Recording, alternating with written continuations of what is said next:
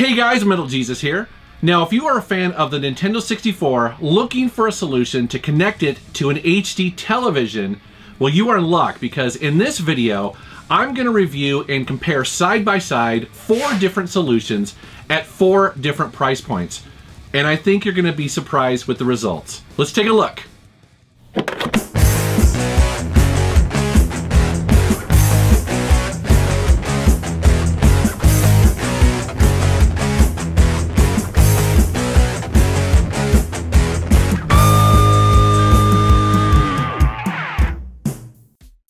Alright, like I mentioned, we're going to take a look at 4 separate solutions for getting upgraded video for your N64.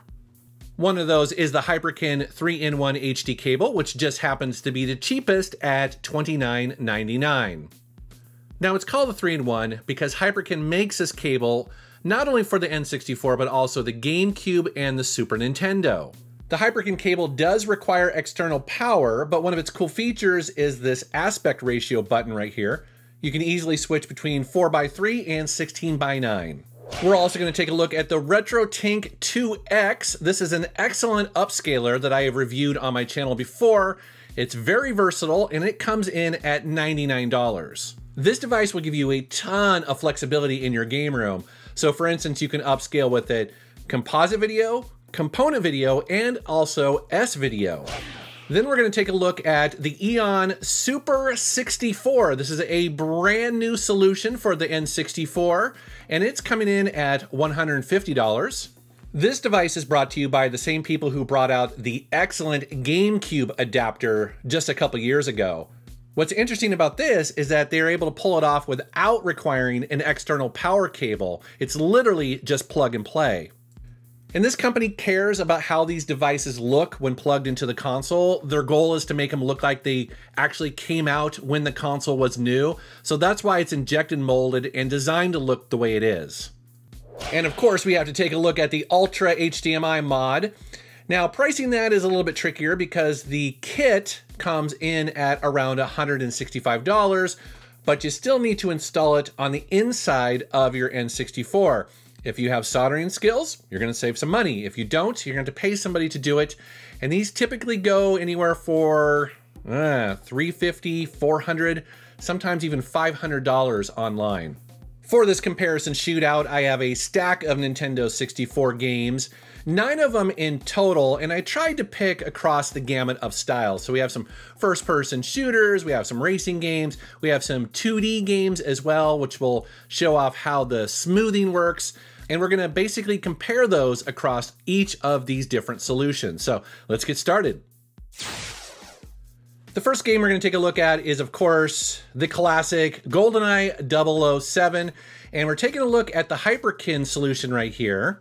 This Hyperkin cable is outputting video at 720p at 60 frames per second, and as you can see here, it looks fine, although it's definitely not sharp. But let's go ahead and switch over to the RetroTink. Now, this is outputting at, well, it has a couple different options here. You can either do 480i or 480p, depending on the button you press. But in this scenario, I've connected it via the S-video cable that you can get for the N64. And here they are side by side. As you can see, the Hyperkin cable is definitely darker. I'm not sure why that is, but in this scenario here, I think the RetroTink definitely comes out on top. And keep in mind, the RetroTink is connected via an S-video cable, so I know some of you are cringing at my GoldenEye skills here, and yeah, I apologize for that. I didn't play this game when it first came out, and so for me to go back and play it today, it's definitely kind of clunky with its controls. I should also mention that I'm running the RetroTink with smoothing turned on. Now, that's an option that you can turn on or turn off, but I have it on here. Let's go ahead and take a look at the EON Super 64, which I also am running with smoothing turned on with that device. And as you can see, I think both of these, the RetroTink and also the EON, look very, very similar. And now let's go ahead and bring in all 3 cables. So we have the Hyperkin, the RetroTink, and also the EON. And I do think that the EON or the RetroTink, those look pretty acceptable. And then the Hyperkin, As you can see here, maybe it's kind of hard to tell on YouTube, but the colors are just a little bit off. They don't look quite right. Let's go ahead and jump over to the second level, and we're starting with the Hyperkin cable here. And then now let's bring over the RetroTink. And again, remember that the RetroTink in this scenario has smoothing turned on. And then for fun, let's go ahead and bring in footage from the UltraHDMI mod. And as you can see here, it is just glorious how sharp it is. Now, one thing to know about the UltraHDMI is that it has a bunch of options built into it, and you can actually specify the exact resolution that you want to output to. So in this case, I did choose the highest, which is 1080p. Now let's go ahead and check out Cruisin' USA, a fun little racing game on the N64. And we're starting with the UltraHDMI. I just picked it because randomness, I guess. But again, it looks great here. It is outputting at 1080p. Now let's go ahead and switch over to the Hyperkin. And immediately you see that the colors are just not quite right. Not terrible, but if you're looking for accuracy, this is probably not going to be it. But again, keep in mind, this cable is only $30 compared to the UltraHDMI, which can be, hundreds. Now let's go ahead and bring in footage of the EON Super 64, and let's go ahead and put that right next to the UltraHDMI. And so again, this is very different styles of video here, where the UltraHDMI is of course modded inside the N64 itself, where the EON is taking S video and then outputting that to HDMI. But as you can see, the colors are definitely closer. And then let's go ahead and bring in the RetroTink. And again, when you compare all four of these together, well, I definitely think the RetroTink and the EON are very, very close, almost identical. Now let's go ahead and take a look at Quake 2. And Quake 2 is a really good game to test with because it has a demo that runs when you first fire it up. So in theory, all the footage should be exactly the same. We're starting with the UltraHDMI footage, but let's go ahead and bring on the EON Super 64 and compare those two side by side. Keep in mind that I have the smoothing button turned on for that.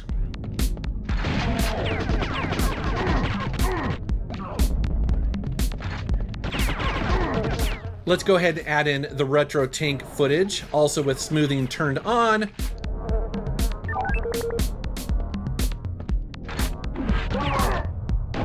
And then finally, the Hyperkin cable. And the thing I keep coming back with that Hyperkin cable is just that the colors don't look quite right, and I don't know why it's so dark. It's almost too dark.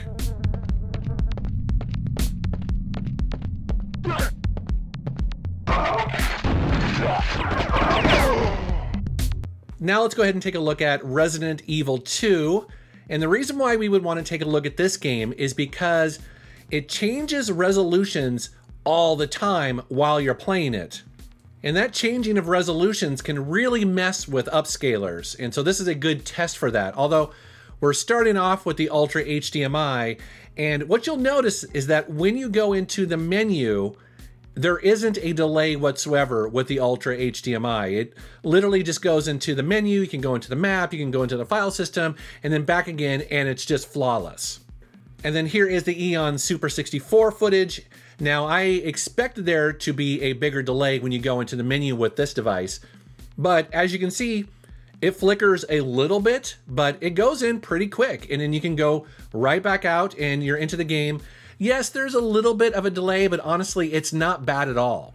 And then here is the Hyperkin cable, and we'll go into the menu here, and yeah, it flickers for maybe a second, kind of wiggles a little bit as it adjusts its resolution, but yeah, it works just fine. There's no long delay or anything like that. You can definitely play this game with either of these cables. And it's the same thing with the RetroTink, actually.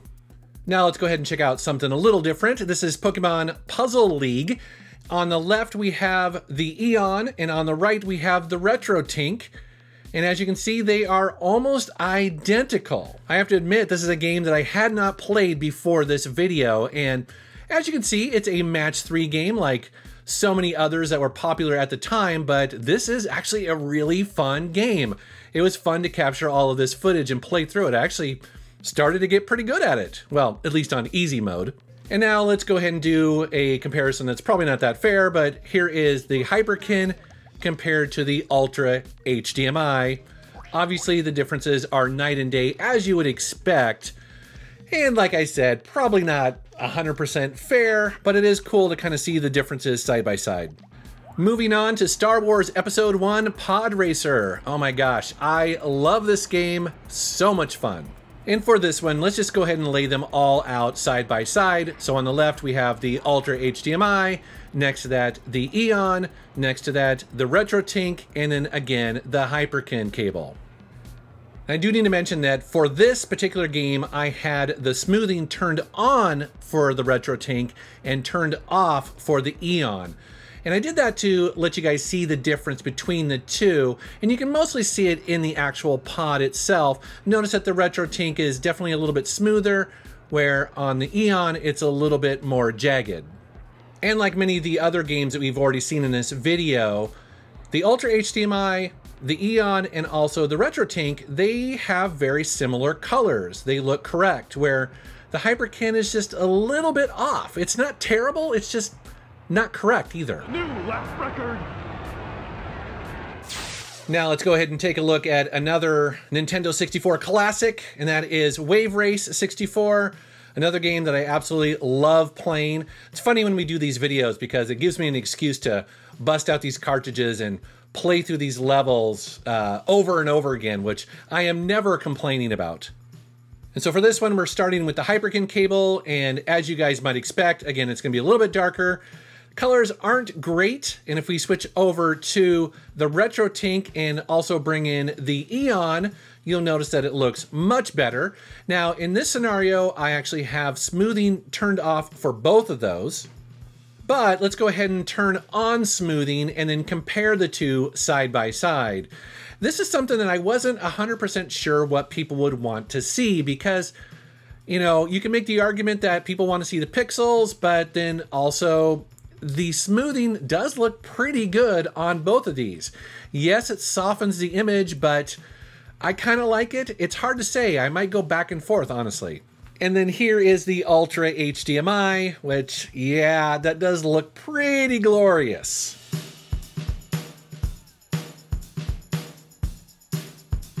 Now let's go ahead and take a look at Tony Hawk Pro Skater 2.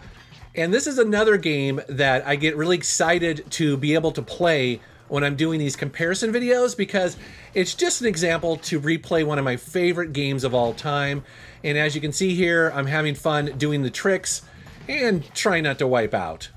Like before, we have the Ultra HDMI on the left, next to that the EON Super 64, also the RetroTink next to that, and I do want to mention that I have smoothing turned on for both of those, and then over on the right hand side, of course, is the Hyperkin cable.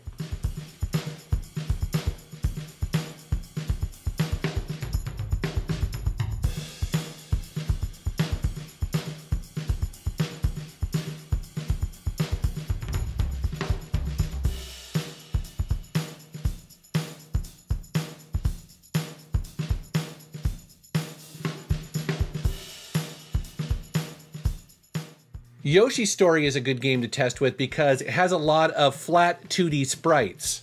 And so for this, I want to demonstrate some of the smoothing techniques of the EON and also the RetroTink. And some of the best places to show that are on the menus. So let's go ahead and jump into the EON Super 64. And this is the menus where you're choosing your character and what type of game you want to play. And this is with smoothing turned off. And then let's go ahead and turn on smoothing. And that's pretty obvious. Let's go ahead and show the RetroTink doing the same thing. So that's smoothing turned off, and then smoothing turned on. In the game itself, I think it's a little bit more difficult to tell, and so you're gonna see me swapping back and forth here as I play through the game with smoothing turned off and then turned back on.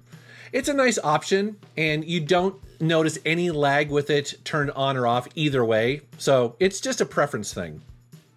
And then here's what the game looks like running through the Ultra HDMI modded N64.